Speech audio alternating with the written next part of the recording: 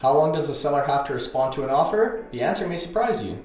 The truth is, there are no rules regarding how long a seller can take to respond, which can be frustrating for buyers. There is, however, a common courtesy. The etiquette for sellers is to respond to interested buyers within 3 business days. The time they take to respond can vary based on market conditions, the strength of the initial offer, or personal issues they may have going on.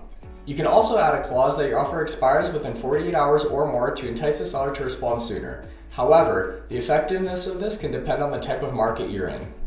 This is one of those times where you'll be glad you have a realtor. They can take proper channels to tactfully ask when we can expect an answer and hopefully keep things moving along.